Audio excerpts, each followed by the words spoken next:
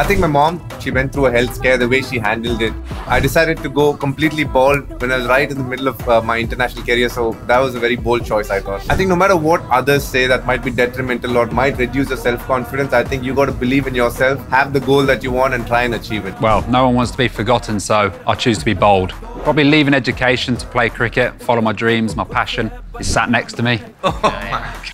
9 3/4 has to be DK. The way he sweeps fast bowlers who's bowling 140 kilometers an hour. Immortal words of Shah Rukh Khan, हार के जीतने वाले को बाजीगर कहते हैं.